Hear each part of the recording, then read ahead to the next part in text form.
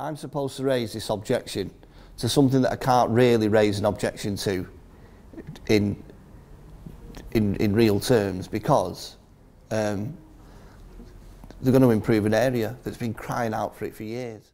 Straight away it was all about just the building. There's no business. You know, without a building there'd be no business. Without a business there'd be no Star and Garter. The business is music, live music, club nights, whatever, filming, art, you know, it's done everything. Few people go to gigs now, unless it's a name. You know, the Ritz and the Academy will never struggle. But 200 capacity venues will, because they're dropping like flies. Roadhouse has gone, Rock World's gone, we're gonna go.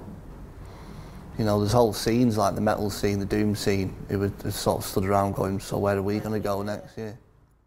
10 years ago there was us, night and day, the Roadhouse, Rock World, Retro Bar, you know, and you know, it's, I don't want to say, you know, composition isn't good, but there was a time when it was sort of this place, because of the location it was in, it was really good, that it was a bit off the beaten track and people made the way here and they didn't mind.